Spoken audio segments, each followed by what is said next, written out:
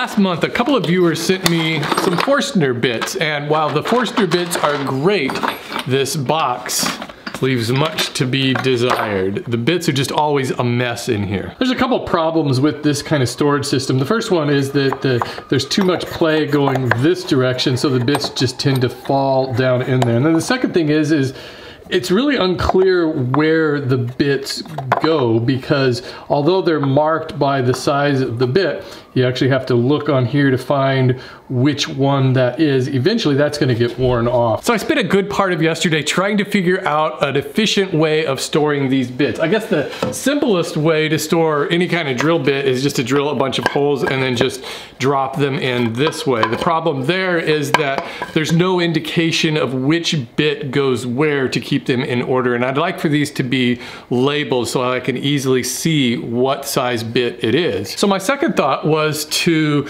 make an indentation of each bit and then use the hole to drop it down in this way so I can easily tell what size bit goes where. This one is probably too deep. It makes it a little bit challenging to pull it out of there. So I made a shallow one here that seems to work out much better.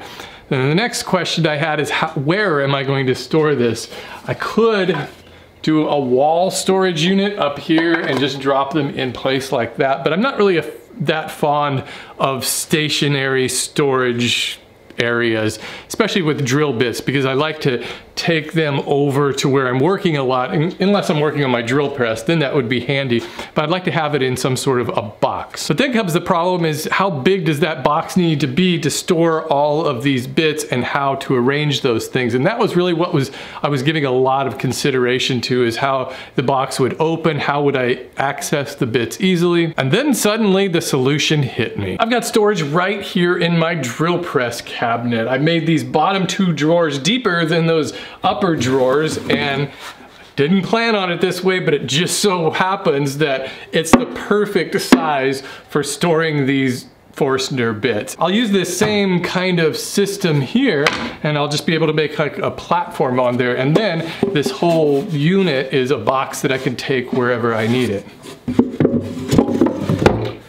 Once in a while, the world just works in synchronicity. This actually took me way more time than I care to admit to figure out how to arrange all of these holes. So what I've done here is there's these smaller ones down on this side are duplicates because I've got pairs of those. So I'll put in the 1/4 inch ones here and going this way. And so they're all, the smaller bits go this way, this way, this way, and then it goes small and it keeps going large back and forth rather than across, across, across, across. And that way it just seems to optimize the amount of space they take up better.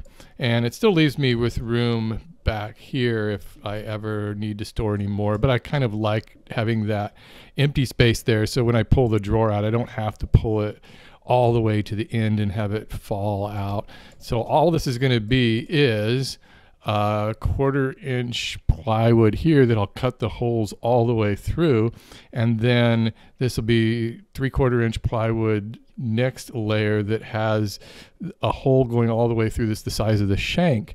And then these two pieces here are just going to be supports to hold it up there. So this entire unit can be lifted out of the drawer. But I don't really plan on lifting that out of there a lot. I'll just take the drawer wherever I need it. But I do want that removable, mostly because of these 1/4 inch bits, these real small ones where the cutting head here is smaller than the shank. And I'll cross that bridge when I get to it, figure out how that's going to work. But there's always a possibility that a bit could fall in there and get underneath that, and I want to be able to just get under there if I have to. And plus that 1/4 inch bit is a little bit shorter than those other bits, so I'll probably have to make something. That's kind of what I do, right? I make things. The next thing I needed to figure out is how am I gonna line up all of these holes that I wanna drill, and I started actually making the measurements in my SketchUp file, and I just thought, that is just gonna be a lot of needless measuring here at my drill press. So I just made a template, got it to be just about full size, and I'll just paste this to my plywood, and then I should be able to just line it up. I'll attach my template with spray adhesive.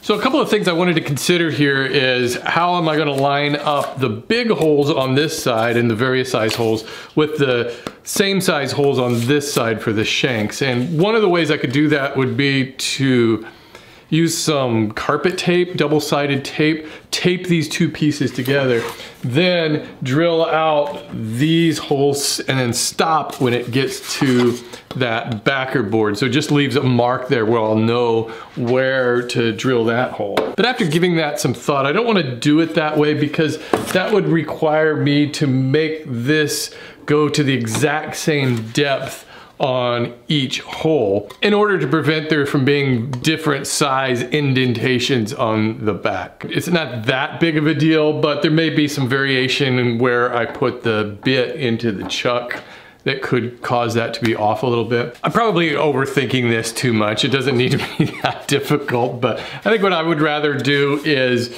drill all of these holes separately. I think it'll help if I make a starter divot on these. That'll help guide that brad point into the center and keep the bit from wandering.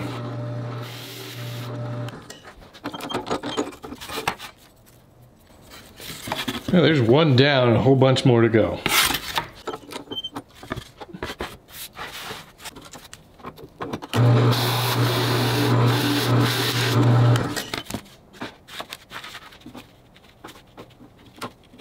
I should also point out that when you're using Forstner bits, you should really slow the bit down the bigger they get. These should be going at a much slower speed, but I really don't want to have to keep changing that for each drill bit. One thing kind of nice is on these Fish brand bits, they actually have a RPM table on the back here. But if I had a bunch of similar holes are all going to be the same size, I would definitely change the speed of this drill. The way you change that is by adjusting these pulleys here, and there's a chart right inside this lid that tells you how many RPMs you get depending on the configuration.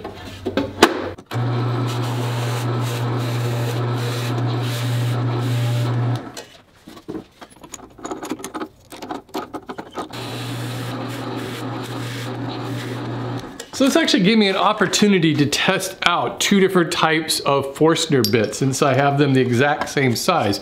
These are both 3/4 inch holes. This one, first one I made with that set from Grizzly, and then the second one I made with that set from Fish. This is the Grizzly one, and it's got like just two blades, a blade here and a blade here that cut. And then this one from Fish has these like wavy serrated edges. This is different than other Forstner bits I've seen. Other Forstner bits I've seen have had like almost sawtooth edges on there, and these wavy edges actually cut really well. This one cut noticeably faster and cleaner than this one.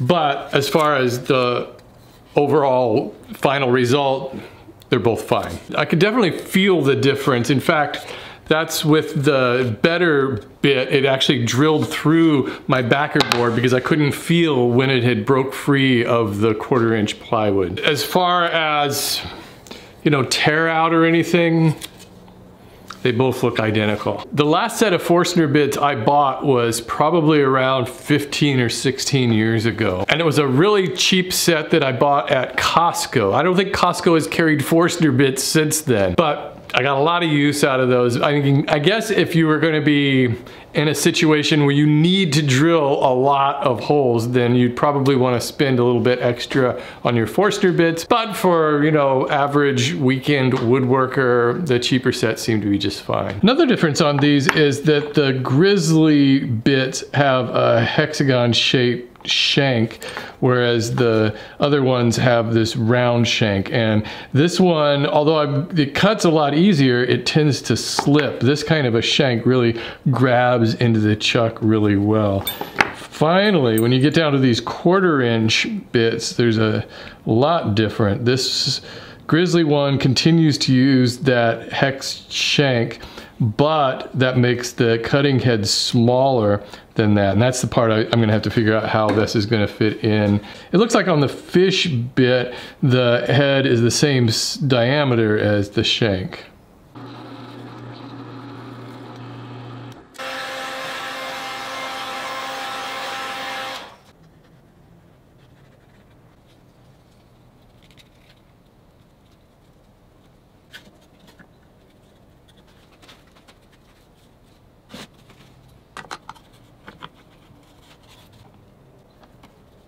Okay, I'm gonna let that glue dry, and I think what I'll do is just wrap this video up. My intention was to complete this entire project and then release that as a single video, but I had to remind myself that I don't have to think like that with these kind of videos. I can just break those old woodworking maker rules and release these as I'm making them.